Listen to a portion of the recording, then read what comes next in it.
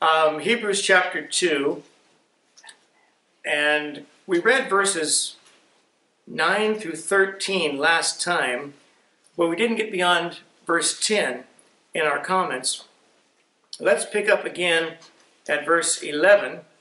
It says there, Hebrews 2, verse 11, "For both he that sanctifieth and they who are sanctified are all of one." That is, they're from one source, and that is God. The one who sanctifies, or sanctify means to set something apart for a specific purpose, a specific use. And the one who sanctifies is Christ, and the ones who are sanctified are us.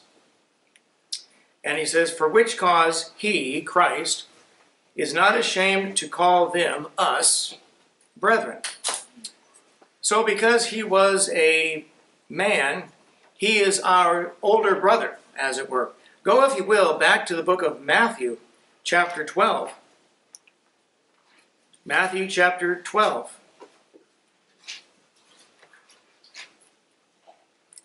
In Matthew 12, we'll begin there at verse 46. It says, "While he yet talked to the people, behold, his mother and his brethren stood without, desiring to speak with him. Then one said unto him, Behold, thy mother and thy brethren stand without, desiring to speak with thee. But he answered and said unto him that told him, Who is my mother, and who are my brethren? And he stretched forth his hand toward his disciples, and said, Behold, my mother and my brethren. For whosoever shall do the will of my Father, which is in heaven, the same is my brother and sister and mother." So, in that sense, Christ is likened to an older brother, yet in a sense, he is also our Father. Because down in verse 13 it says, "Behold, I and the children which God hath given me." But it goes even beyond that. For in another sense, we are said to be his wife. We are the husband's bride, as it were. Go back to the book of Ephesians and chapter 5.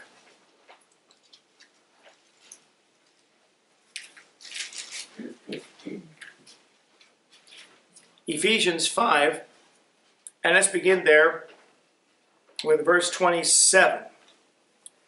It says that he might present it to himself a glorious church, not having spot or wrinkle or any such thing, but that it should be holy and without blemish. So ought men to love their wives as their own bodies. He that loveth his wife loveth himself. For no man ever yet hated his own flesh, but nourisheth and cherisheth it, even as the Lord the church. For we are members of his body, of his flesh, and of his bones. For this cause shall a man leave his father and mother, and shall be joined unto his wife, and they two shall be one flesh. This is a great mystery, but I speak concerning Christ and the church. Nevertheless, let every one of you in particular so love his wife, even as himself, and the wife see that she reverence her husband. Christ is the head of a body that makes up the bride, that makes up his bride collectively. All Christians who are true believers in the Lord Jesus Christ, regardless of language, regardless of gender, regardless of, and there are only two genders, by the way, regardless of that, regardless of history and nationality, height, weight, so forth, anyone who is a true believer in Jesus Christ, and regardless of whatever denomination they might be sitting in at the moment, if they are a true believer in the Lord Jesus, they have trusted him to be their Savior by a simple act of faith. They are part of the body of Jesus Christ. And all Christians throughout the world collectively constitute the bride of Jesus Christ. That is the true church. That's what we call the universal church of Jesus Christ.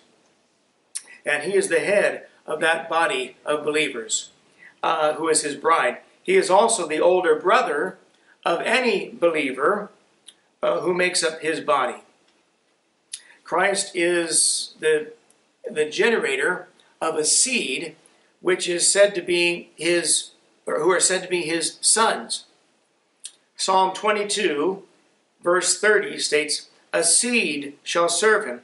It shall be accounted to the Lord for a generation. So he's brother, husband, and father in different senses to the Christian. Go, if you will, back to the Gospel of John, chapter 1. Just to confirm the point I just made. John chapter 1. And notice there verses 12 and 13. The Apostle John says, but as many as received him, to them gave he power to become the sons of God, even to them that believe on his name, which were born not of blood, nor of the will of the flesh, nor of the will of man, but of God. And so in that sense, Christ is also, not only is he our older brother, not only is he our bridegroom, but he is also, in a sense, our father. Israel was also given three relationships to God in the Old Testament. First of all, Israel is called God's firstborn son. And I mean the collective nation of Israel, not simply Jacob himself, whose name was changed to Israel. But the nation of the Jews was said to be God's firstborn son. Exodus 4, verse 22. Israel, secondly, is also called God's wife, or likened to a wife in Hosea, chapters 1 through 4. An unfaithful wife, too, by the way. Hosea was told to go marry a whore, a harlot, and have children by her and so forth. And then watch what she does. She left him to sneak off to be with other men because she was in the habit of doing so. And God's trying to illustrate to the prophet Hosea, this is how the nation of Israel has treated me. I mean, that's a dramatic way to learn an object lesson. And yet that's what God did. That's how God reinforced and emphasized the point he wanted to make to the prophet Hosea. And then thirdly, Israel is likened to an individual man. I'll have you go back to the book of Hosea just to indicate this point. Hosea and chapter 12, right after the book of Daniel. I'll give you a few moments to find it. Hosea chapter 12.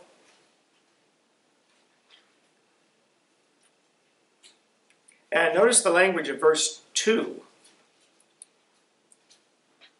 The Lord hath also a controversy with Judah, and will punish Jacob according to his ways. And according to his doings will he recompense him. And also Hosea 14, just over a page, Hosea 14 and verse 1, O Israel, return unto the Lord, thy God. The word thy is applied to an individual when God speaks.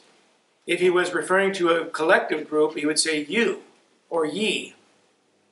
For thou hast fallen by thine iniquity. So the nation of Israel, sometimes referred to as Judah, sometimes referred to as Jacob, all of those terms are interchanged with each other numerous times throughout the Old Testament. He refers to the nation of Israel as an individual man. So Israel had three relationships with God identified in the Scriptures. Now back to our text in Hebrews 1, and verses 12, or rather Hebrews 2, verses 12 and 13. Saying, I will declare thy name unto my brethren. There is that brother element again. In the midst of the church will I sing praise unto thee. And again, I will put my trust in him. And again, behold, I and the children which God hath given me. The word church in verse 12 is another reference to the nation of Israel. You don't need to turn, but let me turn over there for you. That's back in Acts chapter 7. Acts chapter 7 and verse 38. This is he that was in the church in the wilderness, with the angel which spake to him in the Mount Sinai, and with our fathers who received the lively oracles to give unto us. So the nation of Israel was a called out assembly. They were called out from among, Abraham was called out from the nations around him. God says, I'm going to start a new line of descent with you, and upon your seed I'm going to pour out my blessings. And so he was separated from the Chaldeans and the world of wickedness in which he lived, and then the nation, his descendants, Israel, were called out of the land of Egypt to serve God, and he would lead them to a land he had reserved for them alone. And the quotations there in verses 12 and 13 are from Psalm 22, verse 22, and Isaiah 8, verses 17 and 18. And true to form, the modern and the newer and up-to-date translations have made their helpful changes to our Bible. The Revised Version, 1885, replaced the word captain, verse 10, with the word author. The NIV, 1978, the new ASV, about 1964, they each did the same. The Revised Standard Version, 1952, reduced the captain down to a pioneer of salvation. And the Living Bible says the captain was merely a leader of salvation. The JW Bible, the New World Translation, calls the captain a prince of salvation. And another contemporary version called the Message, written by a man named Eugene Peterson, 1995. It's a paraphrase, much as the Living Bible was. He calls Christ the salvation pioneer. Peterson also says that in verse 10, Christ put himself into the family circle. Verse 10 says, For it became him for whom are all things, and by whom are all things, in bringing many sons unto glory, to make the captain of their salvation perfect through sufferings. But Peterson says God put Christ into the family circle. And I have no idea what he might mean by this. Is he referring to the comic strip? Or is that called the family circus? I think it's called the family circus. Or maybe he's referring to some old hillbilly song, Will the circle be unbroken by and by, Lord, by and by. I have no idea what Eugene Peterson meant by that, but that's okay. Neither did he. Listen to the language of verse 10 once again in the authorized text. For it became him, Christ, for whom are all things, and by whom are all things, in bringing many sons unto glory, to make the captain of their salvation perfect through sufferings. Now, compare that. I'll compare that with the crude, coarse language of Mr. Peterson's book here called The Message. The Message. Let's see. And of course, like so many other paraphrases, at least the Living Bible, I think, had verse numberings. This one doesn't even have any verse numberings. You have to kind of hunt through it to figure out which chapter you're in. And he writes about verse 10, It makes good sense that the God who got everything started and keeps everything going now completes the work by making the salvation pioneer perfect through suffering, as he leads all these people to glory. What kind of language is that? Really clarified things. He really helped, didn't he? He really helped.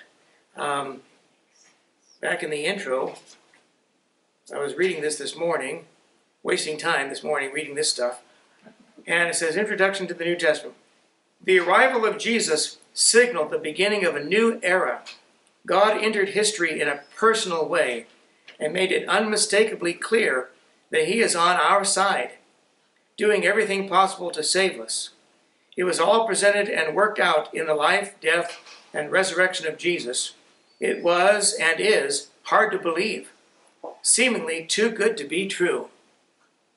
Who talks like that? Who talks like that? This version of the New Testament in a contemporary idiom keeps the language of the message current and fresh and understandable in the same language in which we do our shopping, talk with our friends, worry about world affairs, and teach our children their table manners. You know, Kenneth Taylor's Living Bible, he said much the same thing. He said, rather than when he was reading the Bible to his children gathered around the table, he wanted it to read in a language that they could understand. So he wrote his paraphrase called the Living Bible. And in the Living Bible, Saul calls his son Jonathan S.O.B. And he didn't abbreviate it the way I just did.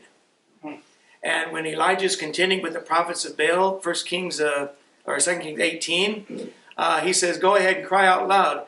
Maybe your God is out busy. Maybe he's on a journey. Maybe he's busy sitting on the toilet. That's why he can't hear you. Is that why you teach your children? Are those the table manners you teach your children? And God struck Kenneth Taylor down. He lost most of his speaking voice because he had tampered with the words of God, and I believe he tampered with Mr. Taylor's speech as well. But rather than contemporary translations, I think they should be called contemptible translations. I think that would be more accurate. Also, look over at Hebrews chapter 12. Just a few pages forward. Hebrews chapter 12, here's another good example. And Hebrews 12, verse 11. Now no chastening for the present seemeth to be joyous, but grievous. Nevertheless, afterward it yieldeth the peaceable fruit of righteousness unto them which are exercised thereby. That language is graceful, and its purpose is to tell you how much benefit a good spanking from your father will do you in the long run. It'll change your way of thinking. How many of you remember that old song about the attitude adjustment? So-and-so needs an attitude. That means you need a good beating. It'll straighten you out. You need a good correction by your father. If your father's not around or able to do it, then your mother needs to slap you around a little bit. You know, straighten a few things out. But listen to what Mr. Peterson says. Let's read his rendering of that verse.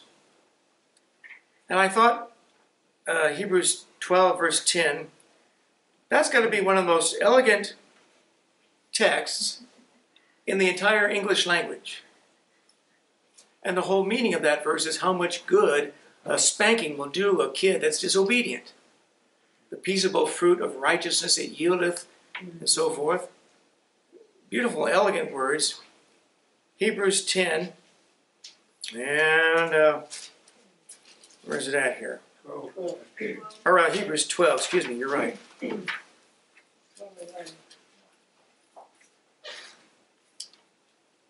Hebrews 12 and verse 11, you're right. At the time, discipline isn't much fun. It always feels like it's going against the grain. Later, of course, it pays off handsomely, for it's the well-trained who find themselves mature in the relationship with God. That's got to be some of the most pathetic English writing of the last 4 centuries. It really is. There's nothing worse than that except maybe the J.W. Bible. The J.W. Bible's got to be some of the worst English prose ever put on paper. Let me read to you something. Peter Hitchens is one I mentioned last week in my sermon on when a bad man gets saved. And he's the younger brother of the late atheist Christopher Hitchens. And he writes about the title of his book is called The Rage Against God, How Atheism Led Me to Faith. And he had been raised as a young child in the Church of England, but it wasn't long. He and his brother both rejected any religious influence that they might have had as children. But Peter Hitchens writes about his conviction about his own sin and the possible truth that there might be an eternal judgment of fire waiting for him if he died without Jesus Christ. And I don't pretend to understand how somebody today would find any spiritual substance in the Church of England. But then again, that was the church of John Newton, who wrote Amazing Grace. That was the church of George Friedrich Handel. That was the church of Johann Sebastian Bach. That was the church of John Charles Wesley and their training before they truly committed themselves to Jesus Christ. They came under conviction. And so, who am I to say what goes through the mind of a Briton, an Englishman, as opposed to the very casual way we are free to worship here in the United States? But Peter Hitchens has become a real believer in the power and the importance of the King James Bible. And he laments the fact that the Church of England abandoned it. I think around here's a chart of several English translations starting with 1881 all the way down to the Message, 1995, by Mr. Peterson. And I don't know how many I wrote in here, maybe 15, 20 perhaps. But there were about 100 translations from 1900 to the year 2000. This is just a few of them. Every single one of them claiming to update the English, make it more readable than the previous, 35, 40 versions.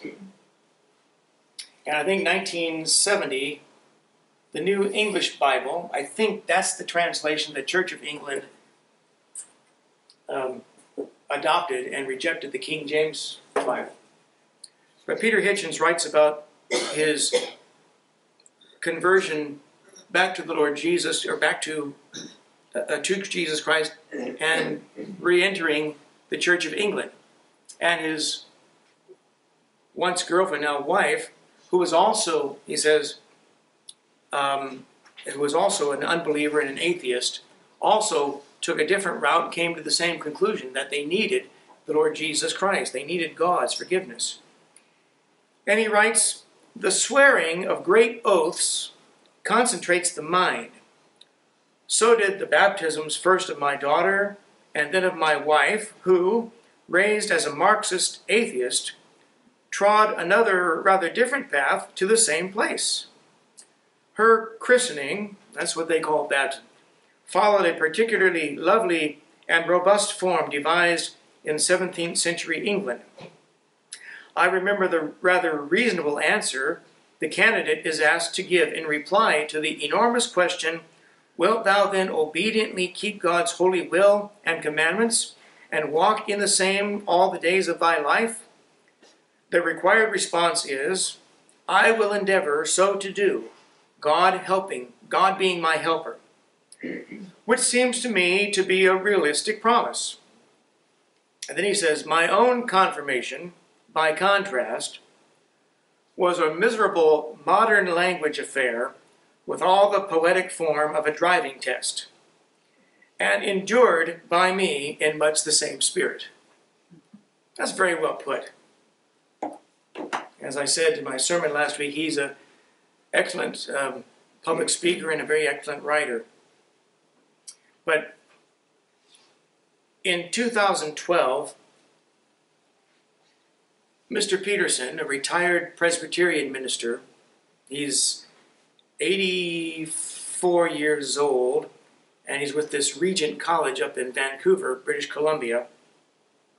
He's written about 30 books on religion and theology and commentary on various parts of the scriptures.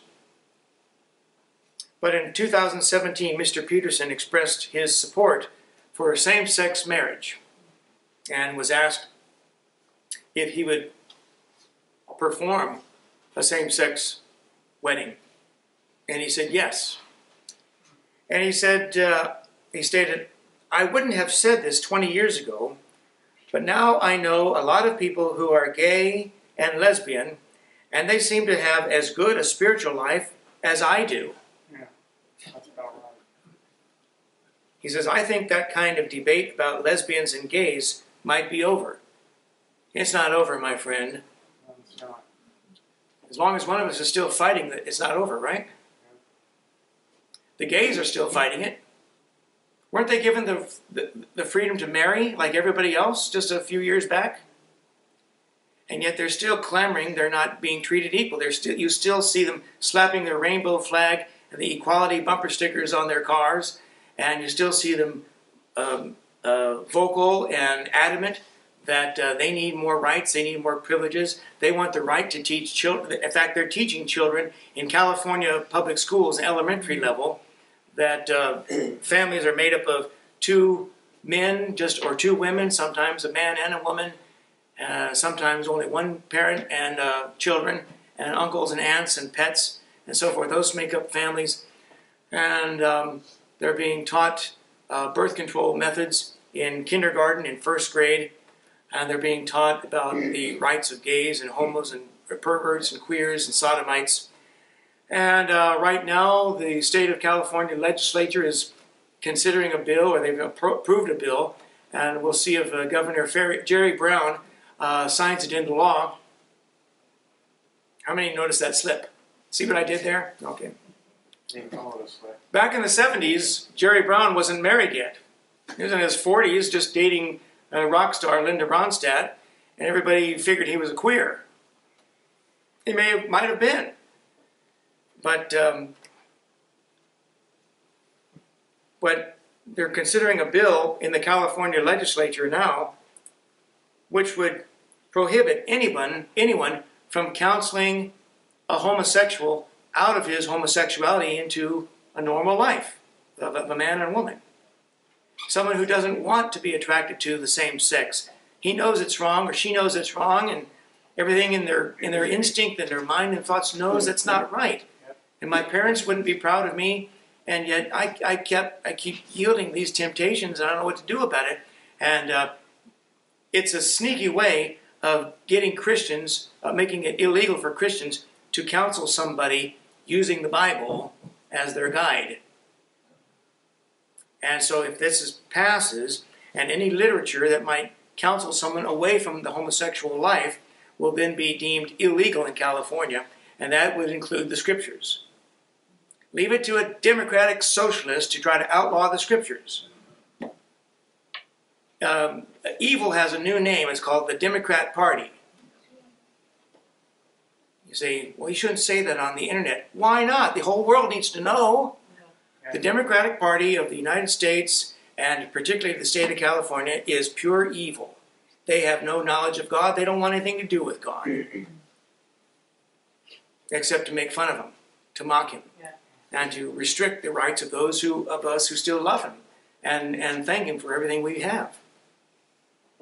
But Mr. Peterson had to backtrack his words when Christians who had been reading his stuff and buying his books protested his opinion about gay marriage. He tried to backtrack. Well, I was caught off guard in that interview, and he asked me a question I wasn't prepared to answer.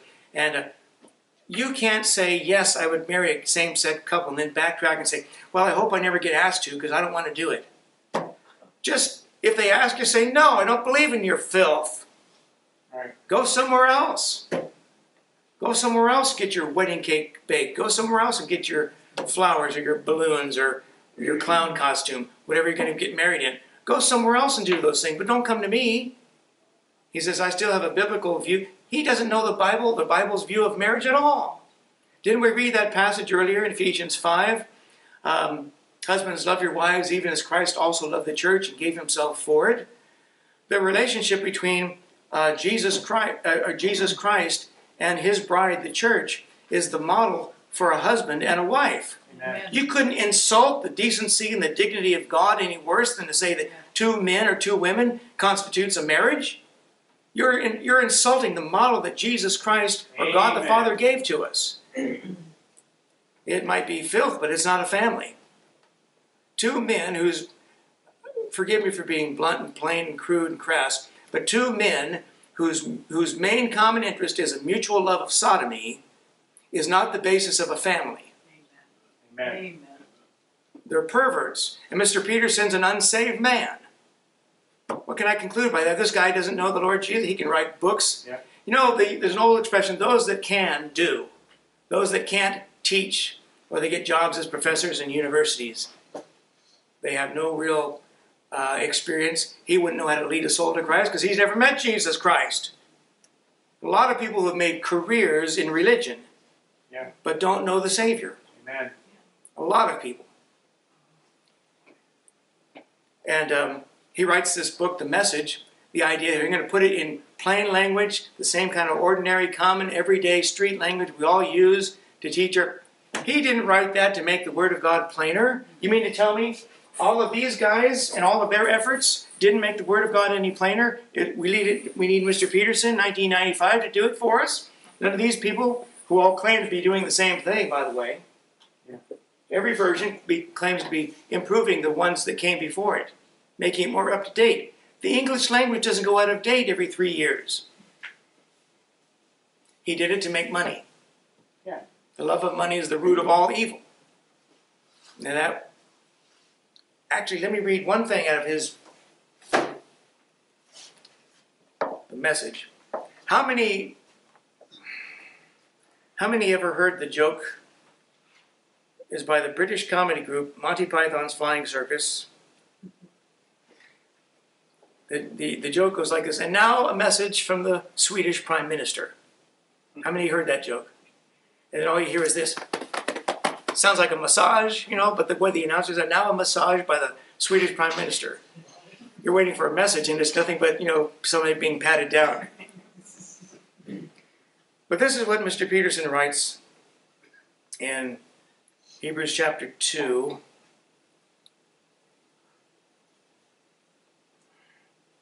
About man. Back there in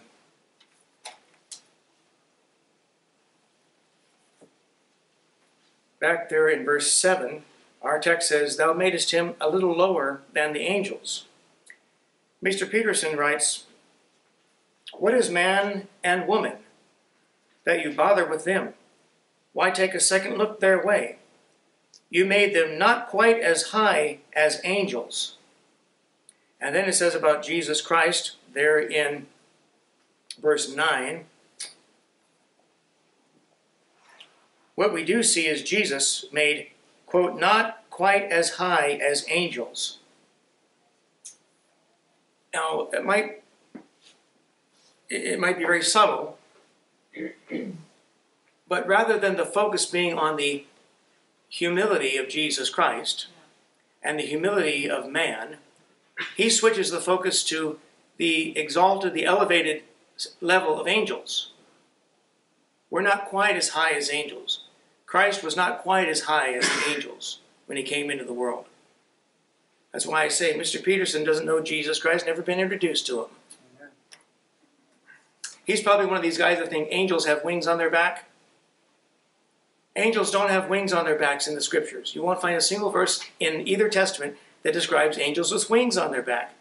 That came out of the Middle Ages and Middle Age artwork, where they started depicting with angels and confusing them with the cherubim mentioned in the books of Ezekiel and Daniel and other places, the book of Revelation, who are described with angels on with wings rather. And that came from someone confusing angels with cherubim, which are two separate classes of beings. And so they started drawing wings on their backs and depicting them in artwork that way. And that went from both all angels in the Bible are described as young men. There are no angels described as young women. There are no angels described as little chubby cherubs with a diaper and a bow and arrow, right, like Valentine's Day. None of those are in the scriptures. And yet, so all this mythology, all this folklore has crept in to common Christian understanding that has no basis in Scripture at all. All you have to do is read it. I like what Brother Lee gave us a good testimony in church last week about dealing with somebody at the mall, and they were telling us telling him what that verse means is this, or it means that. And he said to them something I have said repeatedly: I don't want to know what the Bible means. I don't want to know what the Bible teaches. The first thing I want to know is, what does the Bible say? Amen. And then the rest, the right teaching and the message will come after that. But what does the Bible say? And then what does it not say? And you learn a lot just making that simple comparison.